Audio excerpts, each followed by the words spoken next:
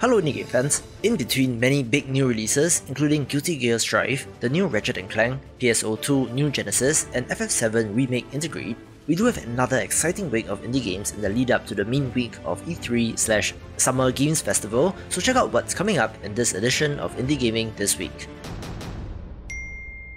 Let's begin with Country Ball's Modern Ball Fair, a parody third-person shooter of sorts starring the internet meme Country Balls.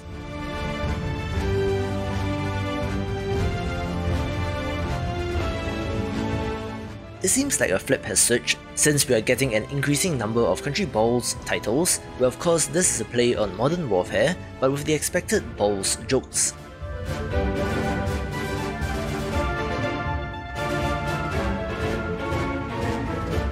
Still, it looks pretty neat, so let's see how it turns out.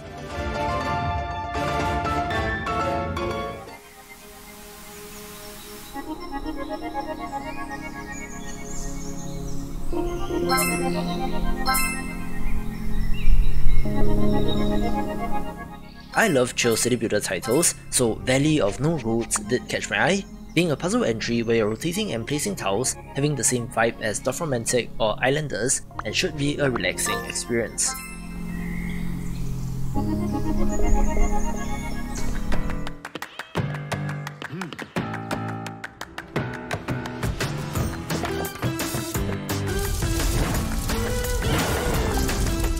Multiplayer mayhem awaits with Lumber Hill, a chaotic title supporting up to 4 players and does have a nice variety of game modes.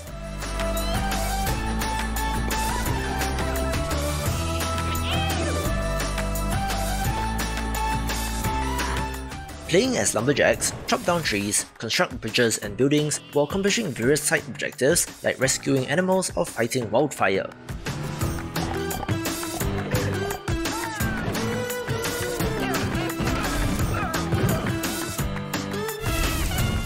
Oh, and there's pirates and dinosaurs in the mix as well, looking to be a very good entry in the space.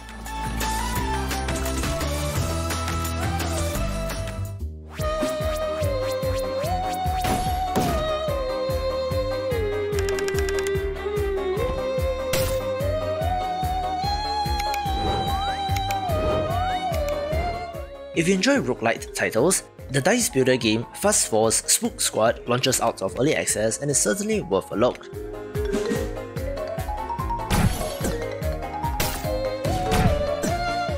Play as essentially the Ghostbusters, but where you are a cute animal, having you fight spirits on your way to capture the Polter Prince.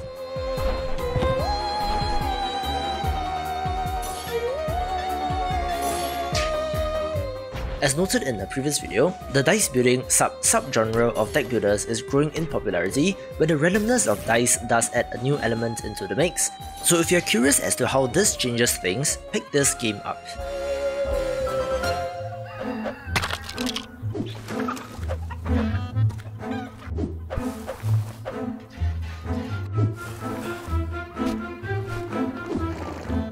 First-person sims have a funny way of absolutely blowing up in popularity, where a title that has that potential this week is Farmer's Life, set in the middle of nowhere in Eastern Europe, where you play as an old bachelor farmer who is also an alcoholic, having to navigate the intricacies of farm life in order to survive.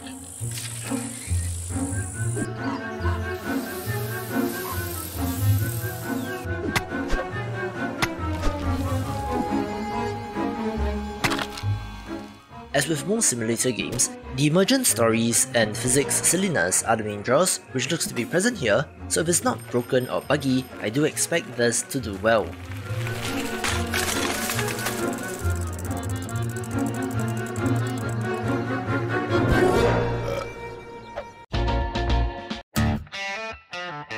Welcome to Open Country, a new outdoor adventure game featuring hunting, exploration, and survival across 3 distinct wilderness maps. Each map has its own personality, weather systems, and wildlife. From the serenity and calm of Mellow Meadows, the highs and lows of Tumnus Valley, to the icy beauty of Snow Ridge, you'll have to use your wits and bushcraft skills to survive. Other than the obvious big titles mentioned in the opening, the open world survival title Open Country might be of interest as well. We're trying to become a master outdoorsman by roaming the wilderness, hunting animals, building shelters, and helping the local rangers. There are RPG mechanics and upgrades to keep the gameplay loop going, but if you enjoy the great outdoors and are unable to get out there yourself, perhaps look into this. Place for you to hunt. Find your spot on the banks of a lake or river, or head out in a boat for your chance to catch a variety of local fish. Choose your favorite rod and bait and cast away for your dinner. In addition to your bushcraft skills and a large array of hunting weapons, one of your most important hunting tools is also the friendliest. Open Country features a hunting dog that will join your adventure. Besides being an adorable companion, the dog will obey basic commands, discover animal tracks, and point you towards big game. With miles of wilderness to traverse, some areas are too far away to get there on foot. An ATV is the perfect vehicle for the summer and spring. When the hunt takes you to the snow, a snowmobile will help you get around. Both the ATV and snowmobile are loud and can scare away game, so you may need to make the final leg of your journey on foot. These are only a few of the features that are included.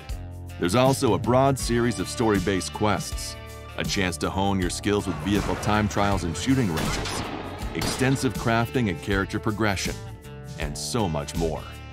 Welcome to Open Country. You're in the wild now.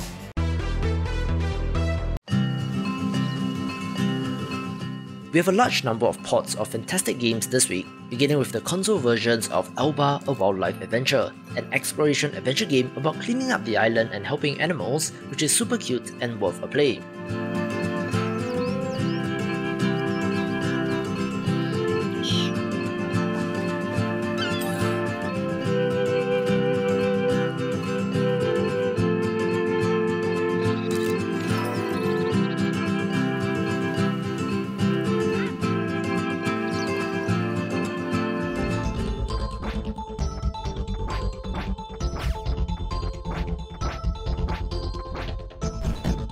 A neat-looking platform of interest is Blue Rabbit, set in a futuristic dystopian city where delivering packages for the mysterious Blue Rabbit, looking simple but effective at what it does.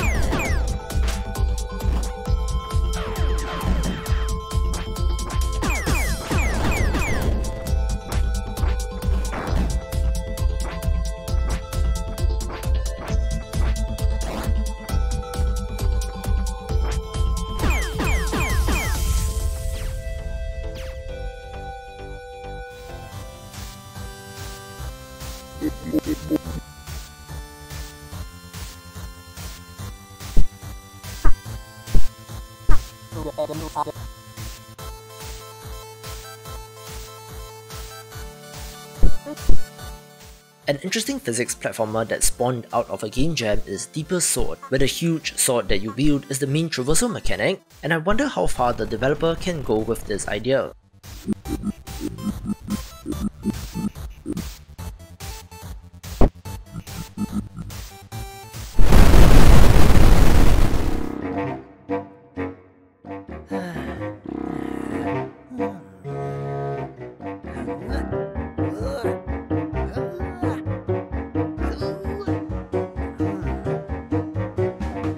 I've been aware of Hell Architect for a little while, but never covered it since the original version did feature naked people, which is a big no-no on YouTube, but having added clothes, I do think that the prologue demo is safe enough to warrant a mention, but the colony sim set in Hell should have some interesting systems.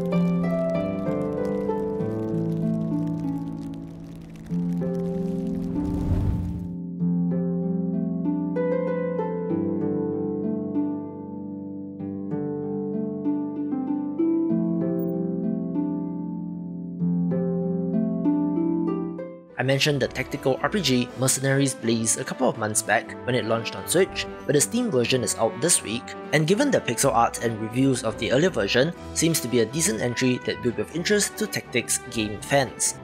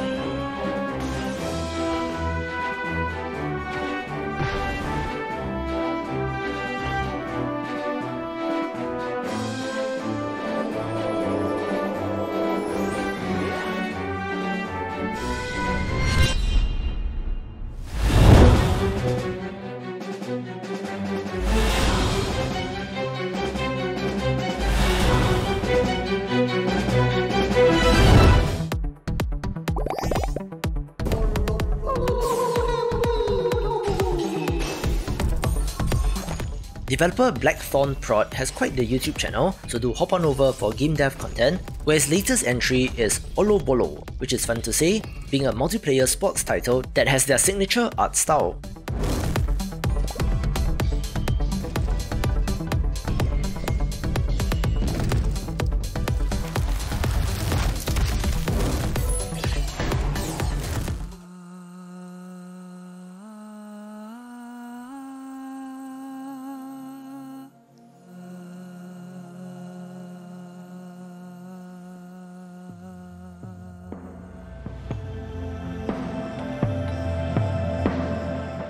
One hand clapping is one of the most mechanically interesting games out there, since you're using a microphone and the pitch of your voice to create the platforms in this world, launching on Steam after being a Stadia exclusive for about a year.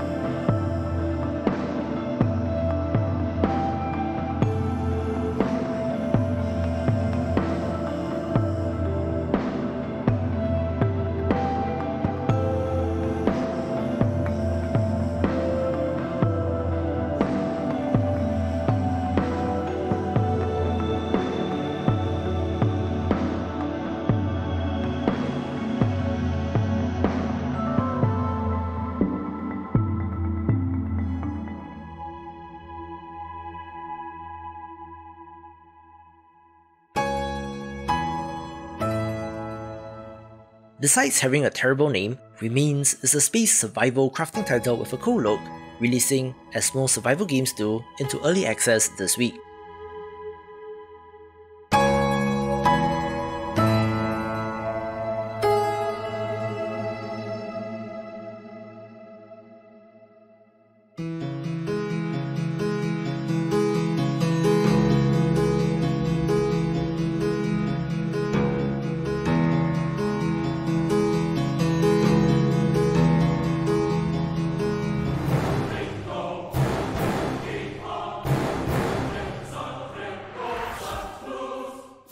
I covered the Switch launch of Rise Eternal a couple of weeks ago, where, like Mercenaries Blaze mentioned earlier, will be of interest to tactics game fans when it launches on Steam this week.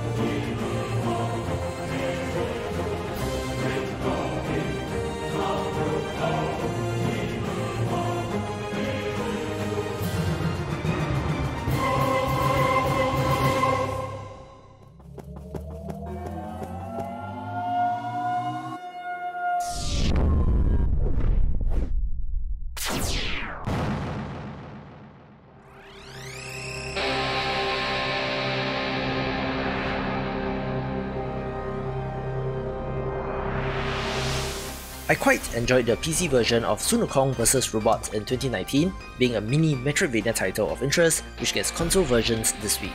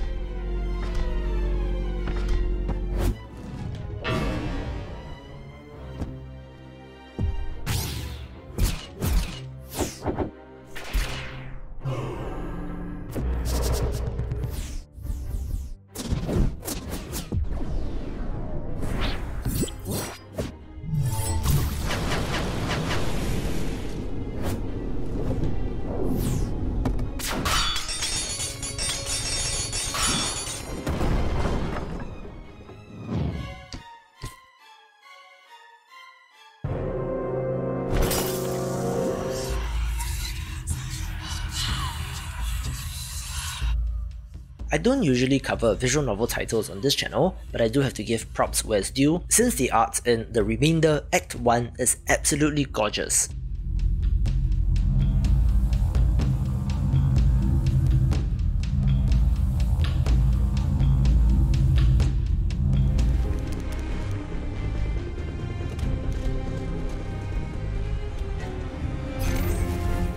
Mike Bethel's cyberpunk espionage solitaire title, The Solitaire Conspiracy, gets a Switch version this week, where it has been getting steady updates and is worth a revisit.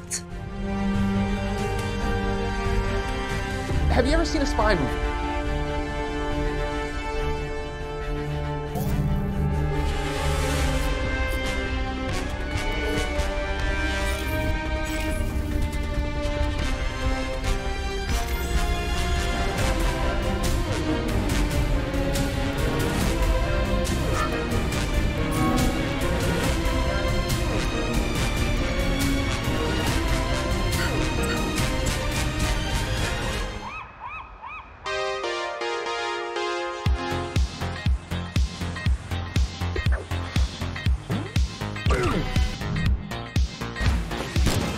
Another Stadia exclusive makes the jump to Steam with the awesome Wave Break, the self-styled skate boating game. So imagine Tony Hawk but you're a bear in a boat, and you get the idea.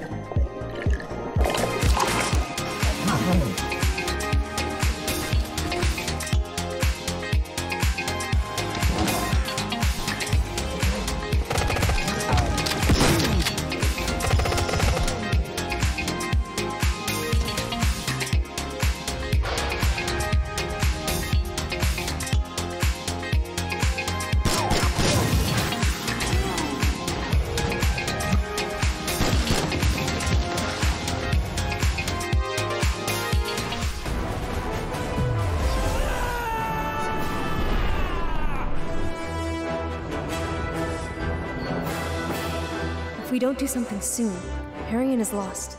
Let's kick off the top 5 with Edge of Eternity, an indie JRPG not to be missed, and does come to us from a French studio. While it does only star 2 main characters, the genre elements and tropes are all there, with the classic turn-based combat and epic story, where it does also have an interesting sci-fi crossed with fantasy setting. And you want to know my secret, right?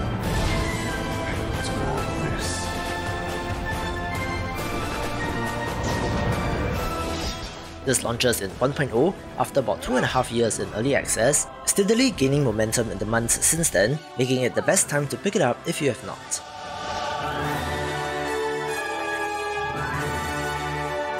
This time, it's my turn. Kill the Arcathians! For every warrior, there comes a time when a moment will decide your fate.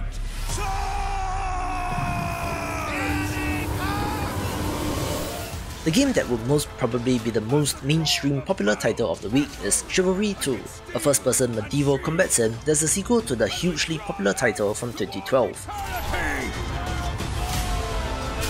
yourself in this moment!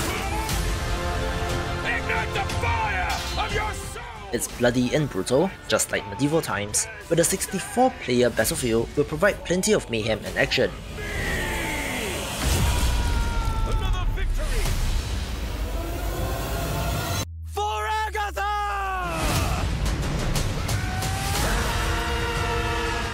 The notable gap between releases means that there will be a significant jump between the two titles, and most impressively, comes to us from a 30-odd person studio, which, while not small, is not huge either as compared to developers of Battlefield, for example, so it gets a spot on the list.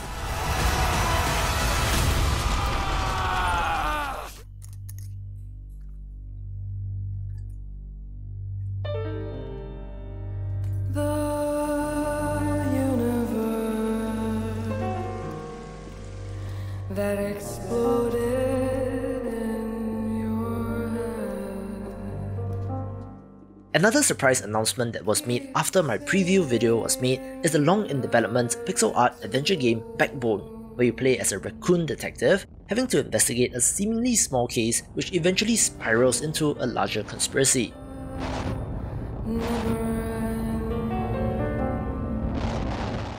Me being me, of course I love the pixel art here, which is absolutely fantastic, but the amount of detail is mind-blowing, and add to that the gorgeous lighting effects, and you certainly have my attention.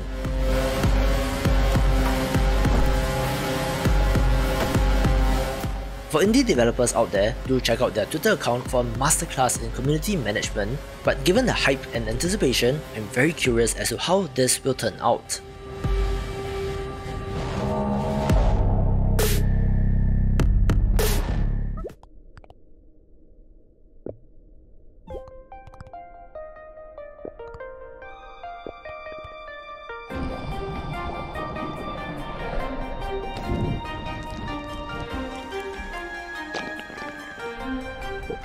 A title that I've had my eye on for the longest time is Chicory: A Colorful Tale, the next title from the developer of the wholesome Wonder Song from 2018, who has enlisted a who's who of indie game developers in this project.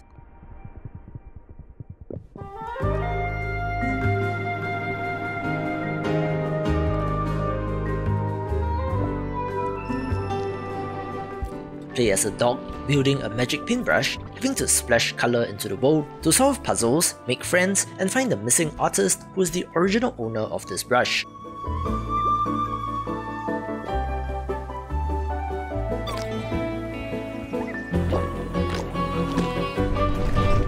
It's so adorable due to the art style and character designs, and if you know me, I do love my cozy games, so it gets a great spot on the list.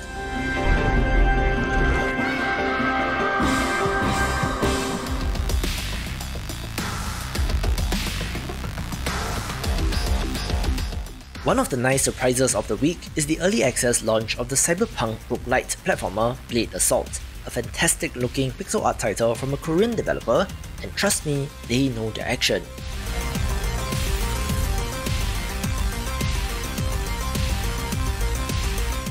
Early access has 4 chapters and 4 bosses, 3 unique weapons, plenty of upgrades and even a permanent progression system, so if you enjoy going along for the ride of early access, this is a no-brainer to pick up.